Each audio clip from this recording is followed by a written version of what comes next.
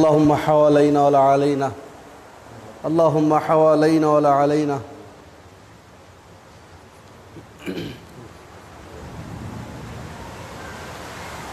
إن الحمد لله نحمده ونستعينه ونستغفره ونؤمن به ونتوكل عليه ونعوذ بالله من شرور أنفسنا ومن سيئات أعمالنا من يهده الله فلا مضل له ومن يضلله فلا هادي له وأشهد أن لا إله إلا الله وحده لا شريك له وأشهد أن محمدا عبده ورسوله الذي أرسله بالحق بشيرا ونذيرا وداعيا إلى الله بإذنه وسراجا منيرا أما بعد فإن خير الحديث كتاب الله وخير الهدي هدي محمد صلى الله عليه وسلم وشر الأمور محدثاتها وكل محدثة بدعة وكل بدعة ضلالة وكل ضلالة في النار أما بعد فقد قال الله تبارك وتعالى في الكلام المجيد والفرقان الحميد بعد أعوذ بالله من الشيطان الرجيم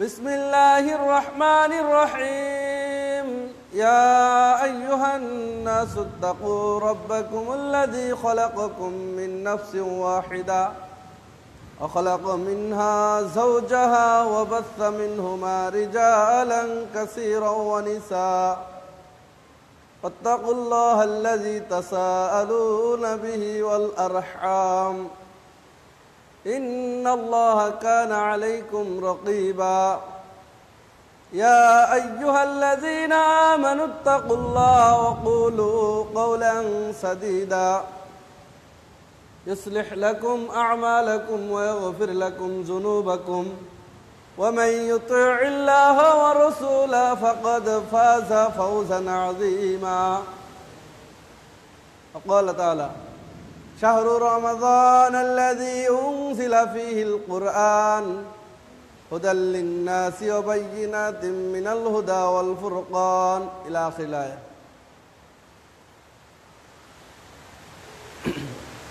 وقال رسول الله صلى الله عليه وسلم من أحدث في أمرنا هذا ما ليس منه فهو رد رواه البخاري أو كما قال عليه الصلاة والسلام প্রশংসা গুণগান সেই মহান রব্বুল আলামিনের জন্য যে মহান রব্বুল আলামিন আমাদেরকে এই আবহাওয়াপূর্ণ ঘনঘটা ঝড় বৃষ্টির মধ্যেও মসজিদে আসার জন্য তৌফিক দান করলেন তারই বারগাহে শুকরিয়া আলহামদুলিল্লাহ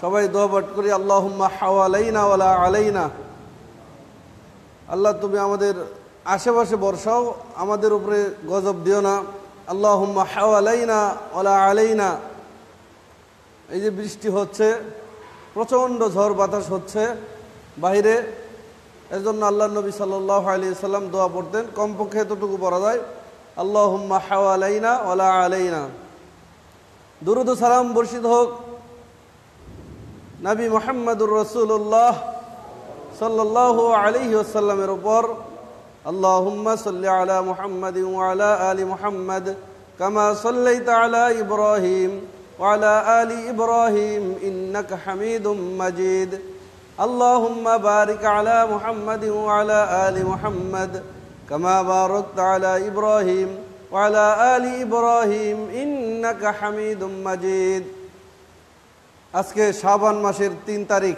চলতেছে আর রমজানের বাকি মাত্র 25 থেকে 26-27 দিন এরকম বাকি 25-26 দিন বাকি রয়েছে তো এই তো এসে গেল রমজান মাস জানি না আল্লাহ রাব্বুল আলামিন আমাদেরকে রমজান মাস পর্যন্ত থাকার সুযোগ দেবেন কিনা আল্লাহর কাছে দোয়া করে আল্লাহ যেন আমাদেরকে রমজান মাস পর্যন্ত পৌঁছে দেন আল্লাহুম্মা আমিন। এবং সামনে রমজানের প্রস্তুতি যেন আমরা সামনে নিতে পারি, সেই তৌফিক যেন আল্লাহ আমাদেরকে দেন, আল্লাহুম্মা আমিন। তো এই শাবান মাসকে কেন্দ্র করে সমাজে কয়েকটি বিদআত চালু রয়েছে এবং আজকের আলোচ্য বিষয় হলো আনুষ্ঠানিকতায় বন্দী ইসলাম। ইসলাম এখন অনুষ্ঠানে বন্দী হয়ে গেছে, মানে প্রত্যেকটি কাজ অনুষ্ঠানের মাধ্যমে করতে হবে। ওরা যেমন দেশকে ভালোবাসে পহেলা বৈশাখের মাধ্যমে একদিনে বাঙালি হতে চায়, আবার ধর্মীয় যারা এরাও বছরে দুই একটা অনুষ্ঠানের মাধ্যমে মুসলিম হতে চায়।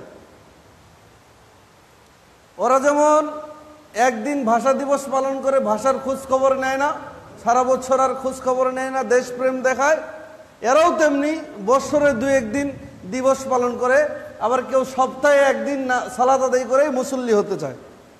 মানে ধর্মটা আনুষ্ঠানিকতায় বন্দী হয়ে গেছে। এক শ্রেণীর মানুষ আছে খালি জুমা পড়বে, এরা মনে করে আমরা মুসলিম। আরেক শ্রেণীর মানুষ আছে শবে বরাত পালন করবে, এরা মুসলিম। আরেক শ্রেণীর মানুষ আছে লাইলাতুল মেরাজ, মানে মেরাজের রাত্রি যাপন করবে, ইসলামে থাক আর না থাক। আরেক শ্রেণীর মানুষ মনে করে যে বছরে একবার টঙ্গীর মাঠে যাব, মুনাজাত করব, শেষ, সব গুনাহ ধুয়ে যাবে। মানে ইসলাম আনুষ্ঠানিকতায় বন্দী হয়ে গেছে, তাই নয় কি? অধিকাংশ মানুষ তো তাই করছে। এক শ্রেণীর মানুষ মনে করে বছরে একবার টঙ্গীর মাঠে যাব, যত গুনাই থাক, সবাই ইজতেমার মাঠে জুমার সালাত আদায় করে, পারি আর না পারি রাস্তা থেকে মুনাজাত ধরবো, শেষ গুনাহ। আরেক শ্রেণীর মানুষ মনে করে যে বছরে একবার শবে বরাত আসবে, শবে বরাতের গুনাহ মাফ হয়ে যাবে। আমার এক নানা একদিন বলতেছিল, দূর সম্পর্কের নানা, উনি বলতেছিল যে আজকে একটু আগে ভাগেই বাড়ি যেতে হবে। উনি দোকানদার মানুষ, আগে ভাগেই বাড়ি যেতে হবে। জিজ্ঞেস করলাম কেন? তো বলতেছে যে আজকে তো গুনাহ মাফের রাত, তো আজকে হাদিসে আসছে, এইভাবে বললো। হাদিসে আসছে কিনা পরে আর জীবনে কোনোদিন খুঁজে পেলাম না, বা কোনো আলেমের মুখ থেকে শুনলাম না। সে বলল যে আজকে গোসল করলে গোসলের প্রতিটি ফুটার সাথে গুনাহগুলি ঝরে যাবে, মানে রাত্রেবেলা গোসল করলে, মানে শবে বরাতের রাত আজকে। তিনি বুঝাচ্ছেন, অথচ তিনিও ধার্মিক মানুষ, আল্লাহওয়ালা মানুষ, মাঝে মাঝে চিল্লা লাগায়। তিনি আমাকে বলতেছেন যে আজকে রাত্রে যদি গোসল করি তাহলে গোসলের প্রতিটি পানির ফুটার সাথে সাথে কি হয়ে যাবে? গুনাহগুলি মাফ হয়ে যাবে। তো এরকম শুনি। আবার আজকে রাত্রে 100 রাকাত সালাত আদায় করতে হবে, এটা হলো 15ই শাবান, 14 তারিখ দিবাগত রাত শাবান মাসের। আবার পরের দিন সিয়াম পালন করতে হবে। এরকম একটা অনুষ্ঠানে বন্দী হয়ে গেছে ইসলাম। আরেক শ্রেণীর মানুষ মনে করে ঈদে দুইবার সালাত আদায় করলেই মুসলমান হয়ে যায়। ঈদে দুইবার সালাত আদায় করলেই মুসলমান, আর কিছু দরকার নেই। কমস কম কুরবানির ঈদে গরু জবাই করতে পারলে মুসলমান। তাহলে ইসলাম আজকে অনুষ্ঠানে বন্দী। আবার আরেক শ্রেণী আছে ঠেকানোর জন্য কি করে, পয়লা বৈশাখে একটা ওয়াজ দিতে হবে। আরেক শ্রেণী আছে শবে বরাতকে ঠেকানোর জন্য ওয়াজ দিতে হবে, মানে একটাকে ঠেকানোর জন্য আরেকটা করা হয়। কিন্তু কিছুদিন পরে মানুষ এসে বলবে যে পয়লা বৈশাখে ওয়াজ করতে হয়, কিছুদিন পরে মানুষ এসে বলবে যে শবে বরাতের রাত্রিতে ওয়াজ করাতে হয়, কিছুদিন পরে, কয়েক যুগ পরে মানুষ এসে বলবে লাইলাতুল কদরে ওয়াজ করতে হয়, অথচ লাইলাতুল কদরে ইবাদত করতে হয়। তো যেটাতে ইবাদত করতে হয় সেটাতে ওয়াজ করে কাটাই দেয়। তো মানুষ এখন চায় যে ইসলামটা অনুষ্ঠানের মতো হয়ে যাক, যেটা একটা অনুষ্ঠান, আমরা পালন করব, সুন্দরভাবে মজা মারবো, খাবো, বাস, শেষ। হুজুররাও তাই চায় যে বছরে এরকম 2-4 দিন আরো বেশি আসুক, কারণ এই খাওয়ান যে মজা সেটা আমি জানি, আপনারা জানেন না। সেটা আমি বুঝি যে এই অনুষ্ঠান কত মজা। এই অনুষ্ঠান, কারণ এই দিনের হালুয়া রুটি যে কত মজা আর কত টাকা যে পাওয়া যায় সেটা দেখেছি, 1 বছর আল্লাহ দেখিয়েছেন। তো তখন তো আর এত বুঝতাম না যে এটা আছে কিনা, এটা পরের জিনিস, আর এত বুঝো হয় নাই কোরআন হাদিসের। তো বিদআত হলো ওই প্রত্যেক নতুন জিনিস যার পূর্বে কোনো দৃষ্টান্ত ছিল না, শরীয়তে পূর্বে কোনো দৃষ্টান্ত ছিল না, ওই সকল জিনিসকে বিদআত বলা হয়। আল্লাহর নৈকট্য হাসিলের জন্য ধর্মের নামে নতুন কোনো প্রথা চালু করার নাম বিদআত, যা কোনো সহিহ হাদিসের সহিহ দলিলের ভিত্তি নেই, ওই জিনিস হলো বিদআত। মহান আল্লাহ বলেন সূরা হাশর ৭ নম্বর আয়াত, ওয়ামা আতাকুমুর রাসূলু ফাখুযুহু ওয়ামা নাহাকুম আনহু ফান্তাহু। মুহাম্মদ সাল্লাল্লাহু আলাইহি সাল্লাম তোমাদেরকে যা নির্দেশ করেন তোমরা তা পালন করো, তিনি যা নিষেধ করেন তা তোমরা বর্জন করো। তাহলে রাসূল সাল্লাল্লাহু আলাইহি সাল্লাম তোমাদেরকে যা আদেশ করেন তাই করো, তিনি যা নিষেধ করেন তা বর্জন করো। এখন অনেকে বলে যে এটা তো নিষেধ নাই। নিষেধ নাই মানে কি নবী কি করেন নাই? ইবাদত এমন একটা জিনিস, মুহাম্মদুর রাসূলুল্লাহ সাল্লাল্লাহু আলাইহি ওয়াসাল্লাম শুধু ইবাদতই দেখিয়ে যান নাই, উম্মত প্রস্রাবখানায় পায়খানা গিয়ে কি করবে সেটাও দেখিয়ে গেছেন। শুধু তাই নয়, বিবির সাথে কিভাবে মিলিত হবে সেটাও দেখিয়ে গেছেন।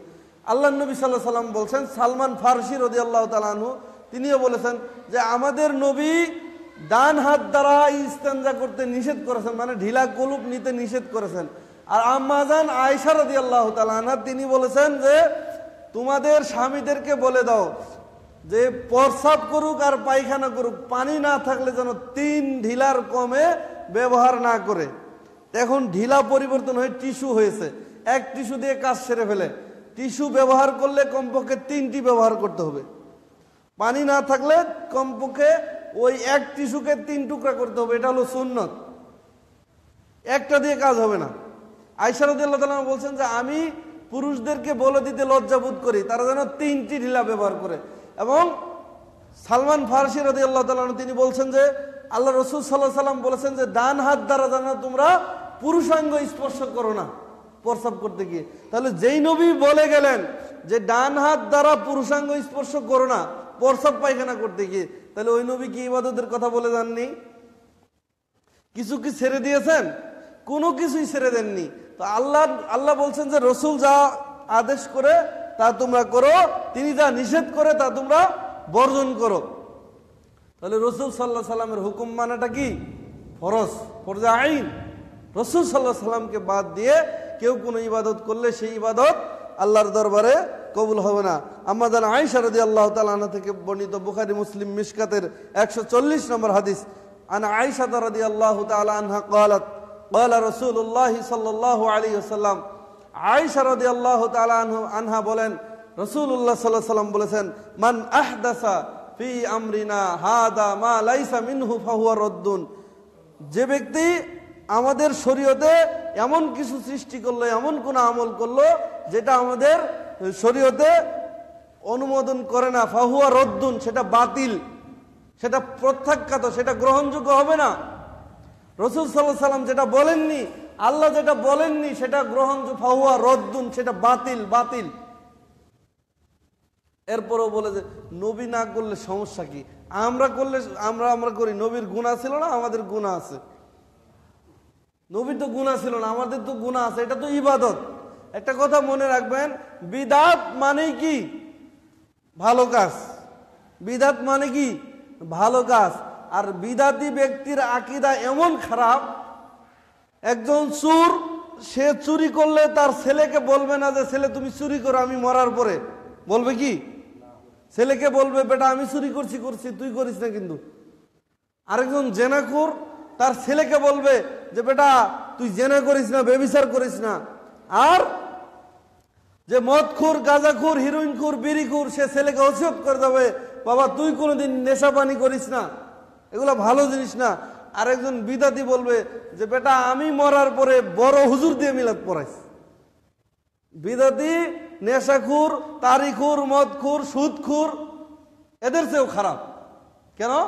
বিদাতি মরার সময় বলে যাবে যে বেটা আমি যখন মরে যাব বড় একটা হুজুর দিয়ে বড় মিলাদ করাইছে,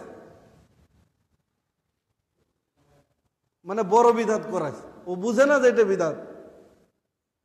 কি বুঝলেন? বেদাতি ব্যক্তির তওবা আল্লাহর দরবারে কবুল হয় না যতক্ষণ পর্যন্ত সে বিদাত না ছাড়ে।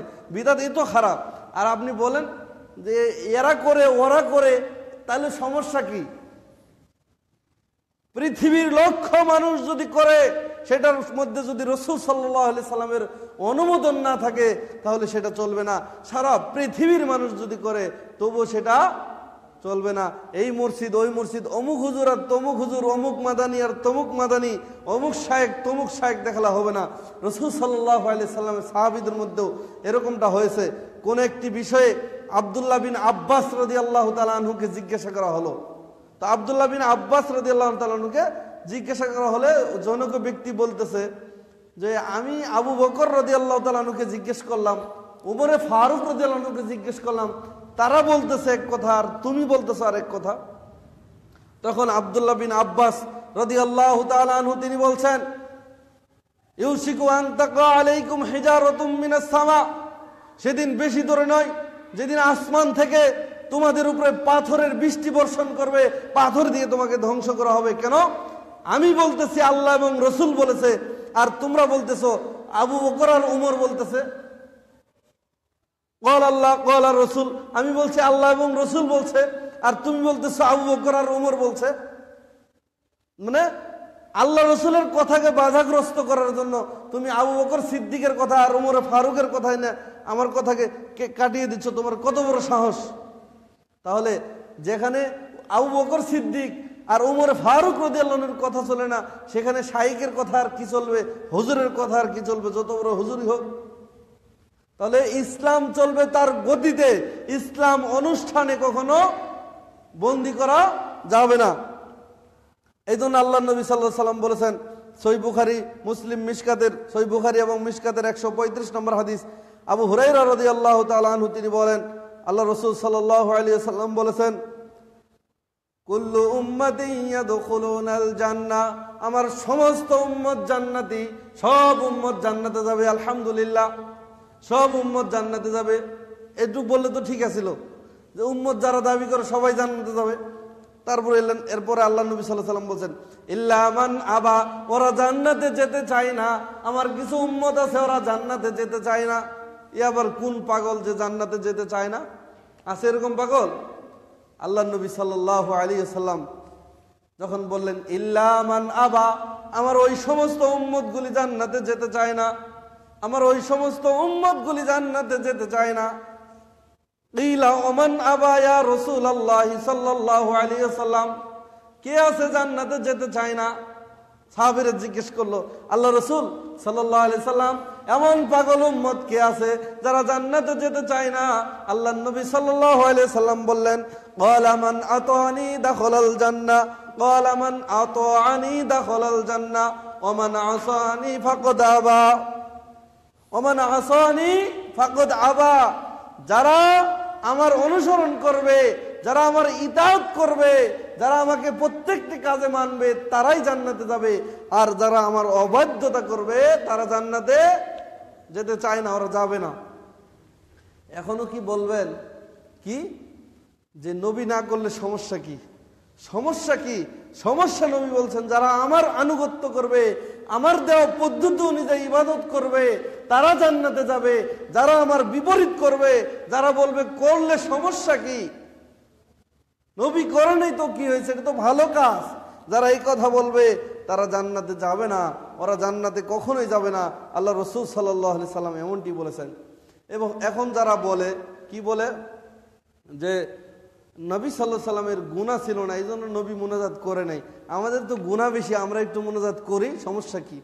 এদের জবাবে আল্লাহ রাসূল সাল্লাল্লাহু আলাইহি সাল্লামের একটি হাদিস আপনাদের সামনে উপস্থাপন করব যে রাসূলুল্লাহ সাল্লাল্লাহু আলাইহি সাল্লাম তিনজন লোক আল্লাহ রাসূল সাল্লাল্লাহু আলাইহি সাল্লামের বাড়িতে আসছিলেন। তো বুখারী মুসলিমের 6038 নম্বর হাদিস এবং মিশকাতের 1938 নম্বর হাদিস। আম্মা জান আয়েশা রাদিয়াল্লাহু তাআলা আনহা তিনি বলেন যে রাসূলুল্লাহ সাল্লাল্লাহু আলাইহি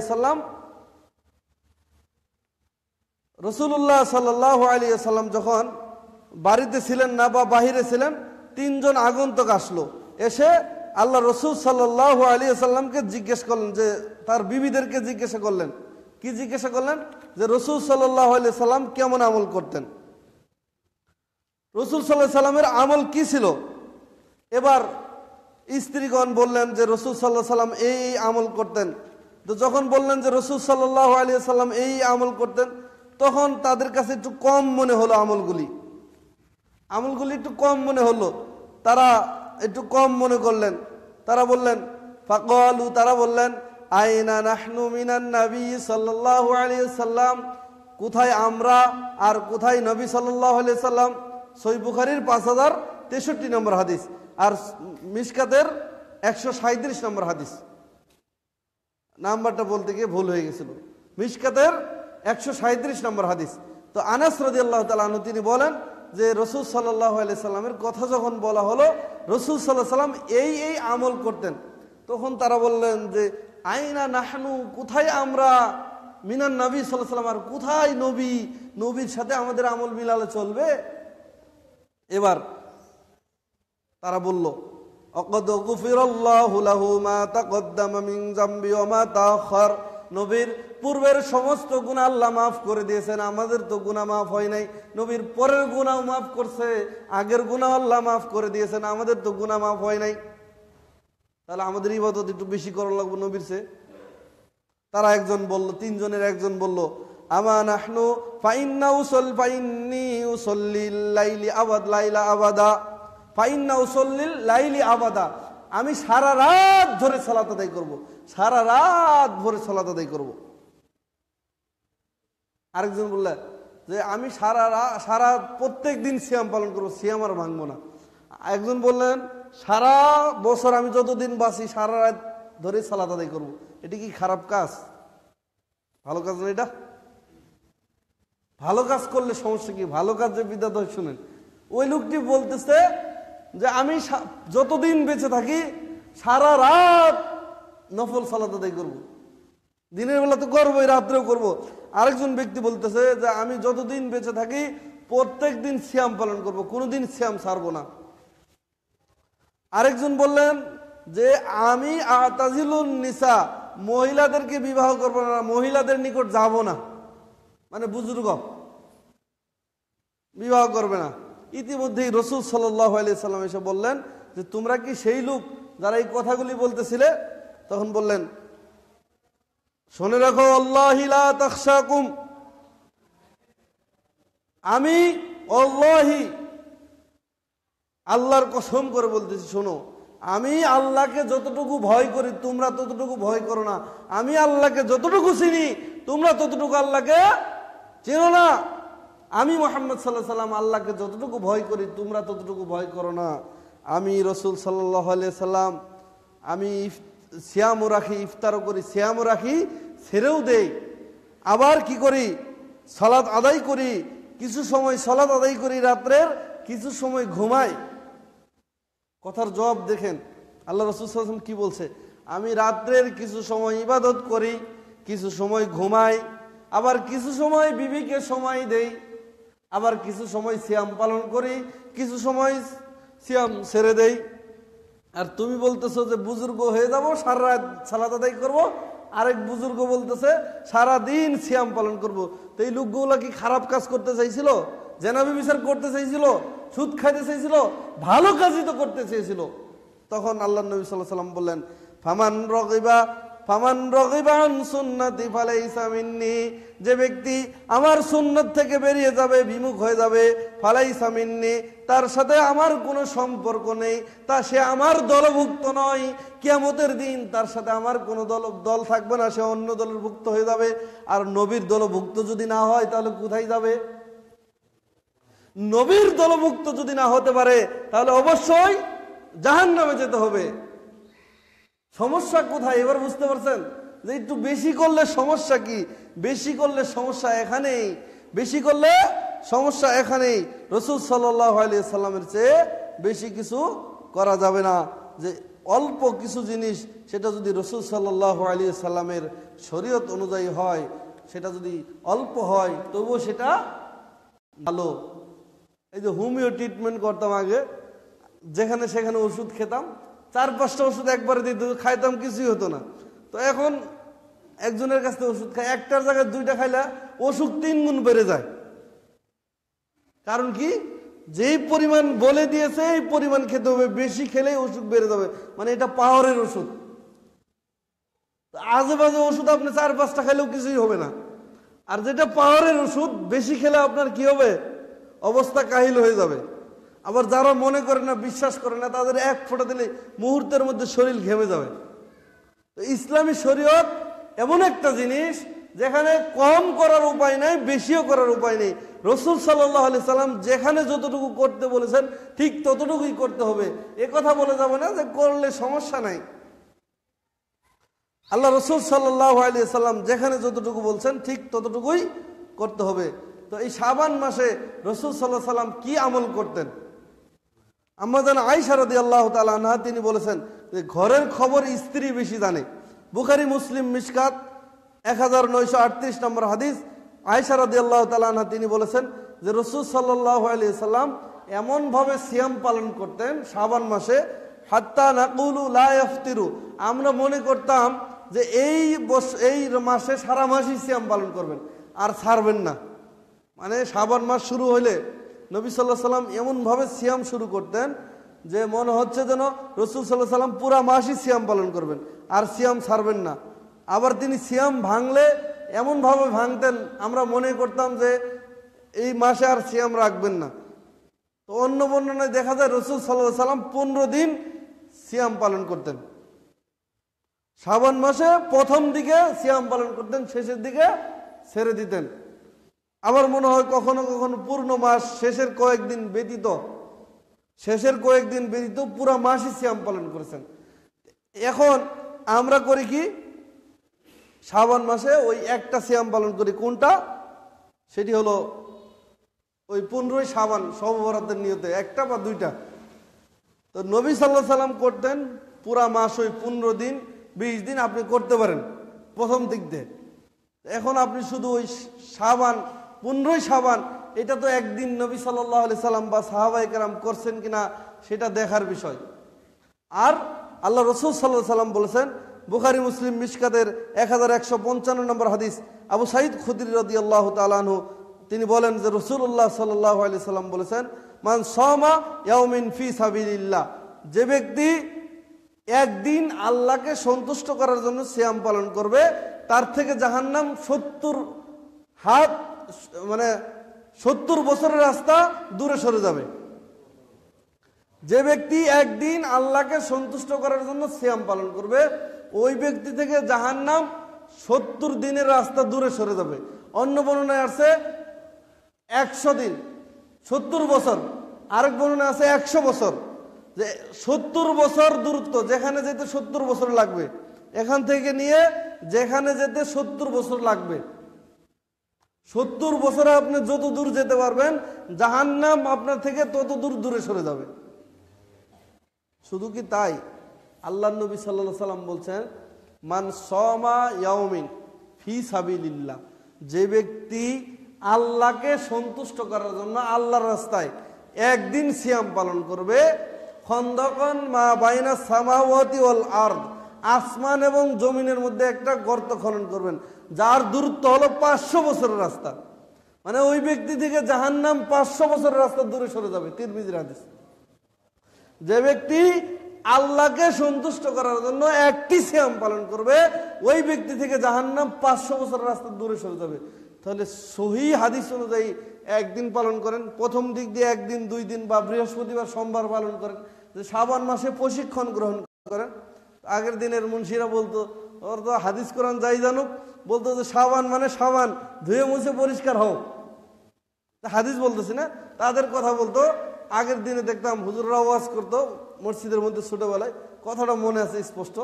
তো জুমার দিন শাবান মাসে বলতো যে এটা শাবান মাস, ধুয়ে মুছে পরিষ্কার হও, সামনে রমজান আসতেছে, রমজানের প্রস্তুতি গ্রহণ করো। এই জন্য শাবান নাম দিয়েছে আল্লাহ, মানে বাংলায় শাবান বলে দিল। আসলে তো শাবান আরবি শব্দ। তো শাবান মাসে ধুয়ে মুছে পরিষ্কার হও। তো এই শাবান মাসকে প্রশিক্ষণ হিসেবে আপনি মাঝে মাঝে 2-1টা সিয়াম রাখেন এই মাসে, কিন্তু ওই শবে বরাতের নিয়ত করে আপনি যে সিয়াম পালন করেন সেটা রাসূল সাল্লাল্লাহু আলাইহি সাল্লাম করেছেন কিনা সেটা দেখার বিষয়। এবার আসুন যে এই শবে বরাত চালু হলো কবে? এটা বড় জটিল জিনিস, মানে এমনি আন্তাজে কথা বললে চলবে না। এই শবে বরাতের সালাত চালু হয়েছে একজন বুজুর্গের মাধ্যমে, তার নাম হলো ইবনুল আবি হুমাইরা। তার নাম হলো ইবনুল আবি হুমাইরা 448 হিজরিতে বাইতুল মাকদাসে প্রথম চালু হয় এই শবে বরাতের 100 রাকাত আলফিয়া নামক সালাত। এটা চালু হয় 448 হিজরিতে রাসূল সাল্লাল্লাহু আলাইহি সাল্লাম মারা যাওয়ার 437 বছর পরে। কত বছর? রাসূল সাল্লাল্লাহু আলাইহি সাল্লাম মারা যাওয়ার 437 বছর পরে এই শবে বরাতের সালাত চালু হয় বাইতুল মাকদাসে। শুধু কি তাই, ইমাম আবু হানিফা রাহিমাহুল্লাহ, হানাফি মাযহাবের প্রধান ইমাম, যিনি প্রধান ইমাম, ইমাম আবু হানিফা রাহিমাহুল্লাহ রহমাতান ওয়াসিয়া, তিনি মারা যাওয়ার 298 বছর পরে এই শবে বরাতের সালাত চালু হয়, শবে বরাত চালু হয়। তাহলে আপনি হানাফি মাযহাবের দোহাই দিয়ে শবে বরাত পালন করবেন কিভাবে? ইমাম আবু হানিফা মারা যাওয়ার 298 বছর এবং রাসূল সাল্লাল্লাহু আলাইহি সাল্লাম মারা যাওয়ার 437 বছর পরে এই শবে বরাত চালু হয়। তাহলে সেটা ইসলামী পর্ব হয় কিভাবে? অন্য দিক বাদ দিলাম, আপনার সাথে আমার সাথে কোনো শত্রুতা নেই, আপনি হিংসা করে বলবেন, আপনি আমাকে গালি দিবেন, দিতে পারেন, কিন্তু রাসূল সাল্লাল্লাহু আলাইহি সাল্লাম মারা যাওয়ার 400-450 বছর পরে যেটা আসলো সেটা কি ইসলামী শরীয়ত? সূরা মাইদার 3 নম্বর আয়াত আল্লাহ রাব্বুল আলামিন বললেন, ওমা আতাকুমুর রাসূল আল-ইয়াউমা আকমালতু লাকুম ওয়া আতমামতু আলাইকুম নি'মাতি ওয়া রাদিতু লাকুমুল ইসলাম দীনা। বিদায় হজের ভাষণে আল্লাহর নবী বলে গেলেন, ইসলাম দিন পরিপূর্ণ হয়ে গেছে, ইসলাম is complete code of life, ইসলাম পরিপূর্ণ জীবন ব্যবস্থা। একটা গ্লাসের মধ্যে পানি ভরা, ওখানে কি নতুন করে পানি দেওয়া যাবে? পানি দিলেই ওটা পড়ে যাবে। ইসলাম হলো পরিপূর্ণ। আর নবী সাল্লাল্লাহু আলাইহি সাল্লামের উপরে কোরআনের আয়াত নাজিল হয়েছে, হাদিস নাজিল হয়েছে। তাহলে আপনি আজকে নতুন করে 450 বছর পরে যে আমল নিয়ে আসলেন, সেই আমল কি চলবে? তাহলে আল্লাহর নবী সাল্লাল্লাহু আলাইহি সাল্লাম মারা যাওয়ার 437 বছর পরে বাইতুল মাকদাসে এই বুজুর্গ লোক, ইনি ছিলেন বুজুর্গ মানুষ। বুজুর্গ মানুষের দ্বারা শিরিক বিদআত বেশি হয়, মানে সময় বুঝে না আর কালক্ষণ বুঝে না, শুধু করতে থাকে, ইবাদত করতে থাকে, হোক আর না হোক শুরু করছে, জানুক আর না জানুক। তাহলে না জেনে ইবাদত করা যাবে না। রাসূল সাল্লাল্লাহু আলাইহি সাল্লাম বলে গেছেন যে আমি তোমাদের জন্য এমন একটি ধর্ম রেখে গেলাম। ইবনু মাজার 43 নম্বর হাদিস আল্লাহ নবী সাল্লাল্লাহু আলাইহি সাল্লাম বলেন, তারাকতুকুম আলাল বাইদাই লাইলুহা কানাহারিহা, আমি তোমাদের সামনে এমন একটি ধর্ম রেখে গেলাম, স্পষ্ট একটি ইসলাম রেখে গেলাম, যে ইসলামের রাত দিনের মতো পরিষ্কার। দিন যেমন পরিষ্কার, রাত তেমনি পরিষ্কার। ইসলামে অপরিষ্কার বলতে কোনো জিনিস নেই। আমি তোমাদের জন্য এমন একটি স্পষ্ট দিন রেখে গেলাম যার রাত দিনের মতো। ইসলামের রাতটাও দিনের মতো, মানে ভেজাল কোনো কিছু রেখে যায়নি। আর ভেজাল মানুষ ঢুকাতে চাইবে, ভেজাল ঢুকাতে পারবে না ইনশাআল্লাহ। কিয়ামত পর্যন্ত মানুষ চেষ্টা করবে। এখন এই শবে বরাতের যে সালাত তাহলে চালু হলো রাসূল সাল্লাল্লাহু আলাইহি সাল্লাম মারা যাওয়ার 437 বছর পরে। এখন আপনিও নবীর উম্মত, আমিও নবীর উম্মত, আপনিও জান্নাতে যেতে চান, আমিও জান্নাতে যেতে চাই। তাহলে আপনার হুজুর বলুক আর যাই বলুক, যেটা রাসূল সাল্লাল্লাহু আলাইহি সাল্লামের যুগে ছিল না, যেটা সাহাবীদের যুগে ছিল না, যেটা 4 ইমামের যুগে ছিল না, আপনি এখন কেন পালন করতে যাবেন গায়ের জোরে? যেহেতু হুজুর করলে সমস্যা কি? এখন আরেকটা কথা বলে যায় যে কিয়ামত পর্যন্ত আপনার সাথে কথা থাকলো যে শবে বরাত শব্দটি ইসলামে নাই, কোরআন হাদিসে নাই, এটা ফার্সি শব্দ। শবে বরাত শব্দটি ফার্সি শব্দ, এই শব্দটি কোরআন হাদিসে নাই, তাহলে এটা ইসলামী পর্ব হলো কি বলে? এর জন্য সরকারি ছুটি ঘোষণা করা হয়, তাহলে এটা ইসলামী পর্ব কিভাবে হলো? আমার তো বুঝে ধরে না, যেটা কোরআন হাদিসের শব্দটাই নাই, এটা ফার্সি ভাষায় শব্দ, তাহলে এটা কিভাবে ইসলামী পর্ব হয়? তো বুঝে ধরে না, মানুষ কিভাবে বুঝে? এখন এই যে শুনতেছে মানুষ আলোচনা, গালাগালি খুব করবে, বলবে যে এত বড় বড় হুজুর, তুমি পুচকা একটা হুজুর, এগুলো কি বলো তুমি? এরা কি কম বুঝে? রাসূল সাল্লাল্লাহু আলাইহি সাল্লাম কম বুঝতেন, ইমাম আবু হানিফা রাহিমাহুল্লাহ কম বুঝতেন, কি বুঝলেন? 400-450 বছর পরে ইবাদত নিয়ে এসে ইসলামের নামে চালু করে দিল। বিদআতগুলি এইভাবেই ঢুকে। আর এই রাত্রিকে কেন্দ্র করে আরেকটা জিনিস খাওয়া হয়, হালুয়া রুটি। হালুয়া রুটি খাওয়া হয় না? কেন খায়? যে নবী সাল্লাল্লাহু আলাইহি সাল্লামের দাঁত ভাঙছিল, দাঁত দুটি ভেঙে গিয়েছিল, এই জন্য হালুয়া রুটি খেয়েছিল। তো উহুদের যুদ্ধ হয়েছিল কবে? উহুদের যুদ্ধ রাসূল সাল্লাল্লাহু আলাইহি সাল্লাম উহুদের যুদ্ধ করেছিলেন রাসূল সাল্লাল্লাহু আলাইহি সাল্লাম। যেই যুদ্ধে আপনার রাসূল সাল্লাল্লাহু আলাইহি সাল্লামের দাঁত ভেঙেছিলেন বিধায় রাসূল সাল্লাল্লাহু আলাইহি সাল্লাম খেয়েছেন। আপনি কেন খান? আমরা খাই রাসূল সাল্লাল্লাহু আলাইহি সাল্লামের সুখ পালন করার জন্য।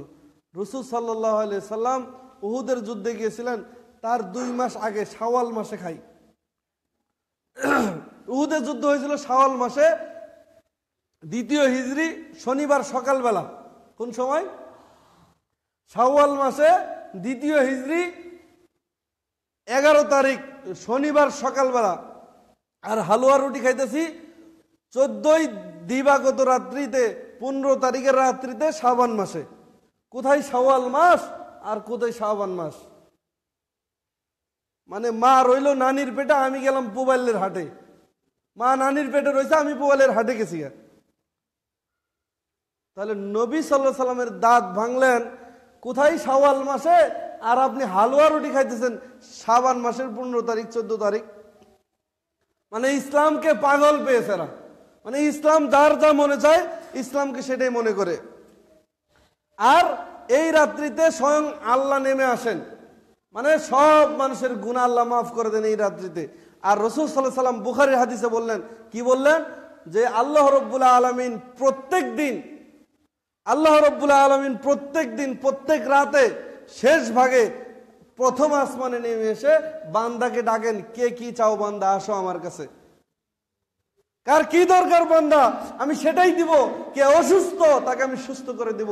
কে আসো ভুকা, কে আসো পেটে ক্ষুধা, তার আমি ক্ষুধা দিব। কে আসো ক্ষুধা নিবারণ করে দিব। কে আসো তার কার কাপড় নেই, কার বস্ত্র নেই, তাকে আমি কাপড় দিব, বস্ত্র দিব। বান্দা আমার কাছে চাও। আর এখন আমরাও মনে করি যারা এই শবে বরাত, যারা এই মেরাজ খুঁজে, শবে বরাত খুঁজে, এরা ওই বৎসরে একদিন ইবাদত করে, এরা বেশি ইবাদত করে না। আর যারা নিয়মিত ইবাদত করে তারা এত কিছু খুঁজে না। এরা আবার ওই যে ওই 27 রাত্রে এত ব্যস্ত না, শবে বরাতের রাতে যত ব্যস্ত, মানে কদরের রাত্রিতে এত ব্যস্ত না। আর এটার দলিল কি দিয়ে দেয় জানেন? কোরআনের আয়াত দ্বারা। কিভাবে? ইন্না আনজালনাহু ফি লাইলাতিন মুবারাকাহ, সূরা দুখানের 2 নম্বর আয়াত বলতেছে যে এটা নাজিল হয়েছে, কোরআন নাজিল হয়েছে বরকতপূর্ণ রাত্রি। আর এই বরকতপূর্ণ রাত্রি হলো শবে বরাত। আচ্ছা, কোরআনের আয়াত কি আমার উপরে নাজিল হয়েছে, না আমার বাপের উপরে নাজিল হয়েছে, না রাসূল সাল্লাল্লাহু আলাইহি সাল্লামের উপরে নাজিল হয়েছে? রাসূল সাল্লাল্লাহু আলাইহি সাল্লামের উপরে নাজিল হয়েছে। তা আপনি ব্যাখ্যা দেন কিভাবে? আল্লাহ অন্য জায়গায় বলছেন, ইন্না আনজালনাহু ফি লাইলাতিল কদর, এটা নাজিল হয়েছে কদর রাত্রিতে। এখন কদর কি শবে বরাত না লাইলাতুল কদর? কবে? রমজান। এখন স্পষ্ট না লাইলাতুল কদর কখনে। এখন আবার স্পষ্ট করতেছে আল্লাহ, শাহরু রমাদান আল্লাযী উনজিলা ফীহিল কুরআন, কুরআন নাজিল হয়েছে রমজান মাসে। তো রমজান মাসে কি লাইলাতুল বরাত আছে, শবে বরাত আছে? এই বরাত শব্দটি এটা হলো ফার্সি শব্দ, এটা কোরআন হাদিসের শব্দ নহে। তাহলে যেটা কোরআন হাদিসের শব্দ নয় সেটা বিভিন্ন কিছু দিয়ে ব্যাখ্যা দেওয়ার কোনো সুযোগ থাকে না। মুবারকা মানে বরকতপূর্ণ রাত্রি, এটাকে কদর রাত্রি বোঝানো হয়েছে। আর এই দিনকে কেন্দ্র করে কত হালুয়া রুটি খাওয়া হয় সেটা আপনি কল্পনাও করতে পারবেন না। 1 বছর আল্লাহ খাওয়াইছে, তখন আমি ক্লাস 9-এ। ওই মাযহাবী মসজিদ ততটুকু বুঝি না, দিন যতটুকু বুঝি ততটুকু মানি। তো একদিন গিয়েছি, যাওয়ার পরে আল্লাহর রহমতে কমপক্ষে এই আধা ঘন্টার মধ্যে 10টা বাড়ি খেতে হবে। তো সিরিয়াল হলো 20টা।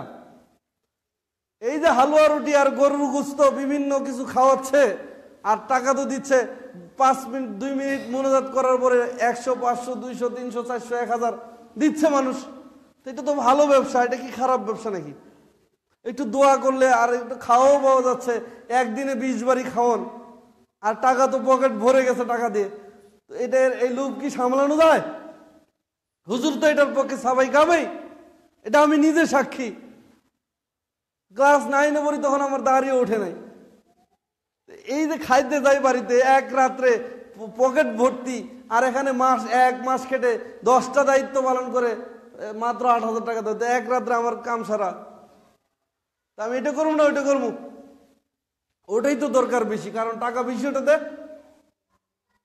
বুঝেন না আপনি সমস্যাটা কোথায়? হুজুর যে বলবে না, হুজুরের সমস্যাটা কোথায় দেখছেন আপনি? আপনি বলেন অমুক হুজুর বলে, তমুক হুজুর বলে, হুজুরকে টাকা দেওয়া বন্ধ করেন, আপনার বাড়িতে মিলাতে পড়বে না আর দাওয়াতও খেতে যাবে না। এত দূর হাইটে দাওয়াত খেতে যাবো না আমি, আমাকে ভাড়া দিতে হবে, আমাকে টাকাও দিতে হবে। পকেট ভর্তি করার জন্য এই সমস্ত কথাগুলি বাজারে চালু আছে।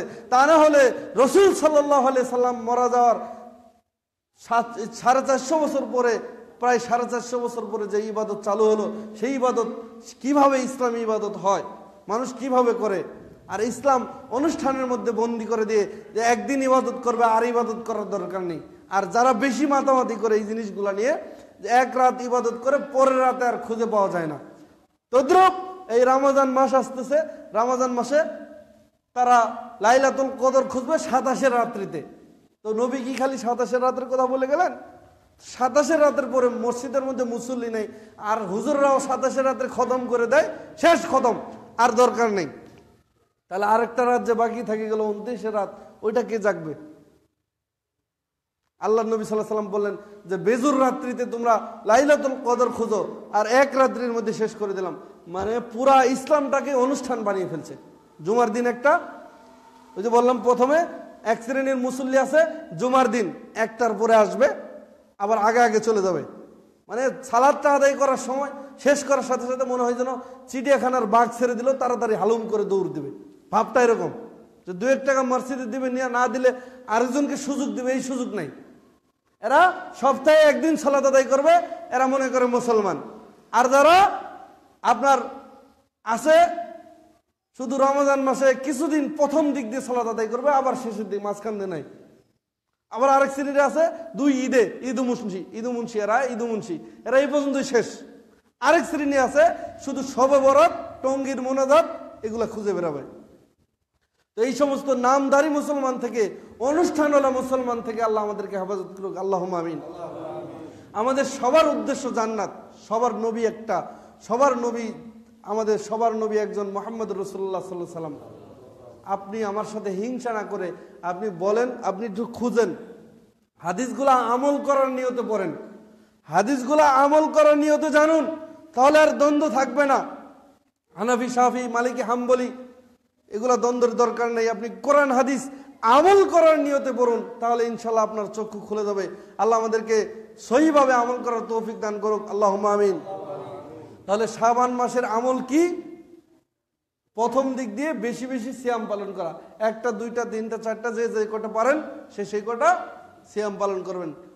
কিন্তু 15ই শাবান শবে বরাতের নিয়তে সিয়াম পালন করলে একটি সিয়াম আপনার জাহান্নামে যাওয়ার জন্য যথেষ্ট। কেন? নবী সাল্লাল্লাহু আলাইহি সাল্লাম, সাহাবায়ে কেরাম যেটা করেন নাই সেটা করা যাবে না। আল্লাহ নবী সাল্লাল্লাহু আলাইহি সাল্লাম বলছেন যে তোমরা যদি বাঁচতে চাও তাহলে আমি এবং আমার সাহাবায়ে কেরামের অনুসরণ করো। আমার সাহাবায়ে কেরাম যে সুন্নতের উপরে চলেছে সেই সুন্নত। তাহলে সাহাবী মরে গেল, সাহাবী মরে গেল, তাবি মরে গেল, সবাই সেই যুগের মরে গেল। 400 বছর পরে যে আমল চালু হলো, সেই আমল দিয়ে জান্নাত যাওয়া যাবে না। যেখানে যতটুকু নবী সাল্লাল্লাহু আলাইহি সাল্লাম দিয়েছেন ঠিক সেখানেই ততটুকু আমল করতে হবে। আল্লাহ আমাদের তৌফিক দান করুক, আল্লাহুম্মা আমিন, আমিন সুম্মা আমিন।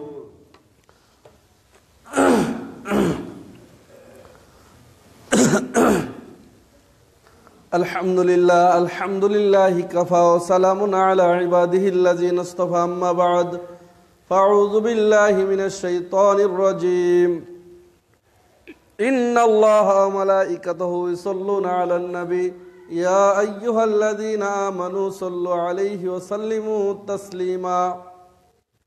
আল্লাহুম্মা সাল্লি আলা মুহাম্মাদিন ওয়া আলা আলি মুহাম্মাদ কামা সাল্লাইতা আলা ইব্রাহিম وعلى آل إبراهيم إنك حميد مجيد. اللهم بارك على محمد وعلى آل محمد كما باركت على إبراهيم وعلى آل إبراهيم إنك حميد مجيد. উপস্থিত সম্মানিত মুসল্লি বৃন্দ, অনেকে অসুস্থ এবং আমাদের অনেক প্রবাসী ভাই তারা বিপদে আছে। আমাদের সমাজের একজন, তার ছেলে অনেক কষ্টে আছে, কিছু টাকাও দিয়েছে মসজিদে। তো এখন অনেক বিদেশের অনেক অবস্থা বেশি ভালো না, অনেকেরই অবস্থা খারাপ। অনেকেই দোয়া চেয়েছে, তারা খুব বিপদে আছে। আমরা তো বাড়ি থেকে মনে করি যে খালি টাকার দরকার, আসলে তারা যে কি কাজ করে সেটা আমরা বুঝি না। আমরা শুধু টাকা চাই। পিতামাতা যারা আছে তারা মনে করে যে বিদেশ গেছে, টাকা পাঠায় না কেন। তো অনেকেই ফোন করে বলে, সমাজের যারা আছে বা বাইরে যারা আছে অনেকেই দোয়া চায়। তাদের জন্য অন্তর খোলা দোয়া করবেন এবং নসিহত করবেন যেন তারা 5 ওয়াক্ত সালাত আদায় করে আল্লাহর কাছে কান্নাকাটি করে, আল্লাহ যেন সমাধান করে দেন। আল্লাহুম্মা আমিন।